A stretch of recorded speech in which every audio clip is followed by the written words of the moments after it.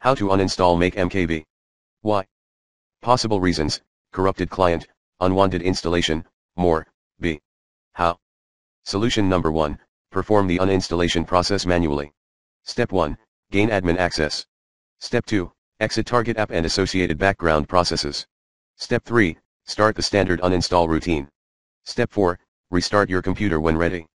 Step 5, clean related projects, components, or software remains. Follow me, exactly. See solution number 2, try the recommended Uninstall Tool Pro in the description area, if this removal guide fails to work.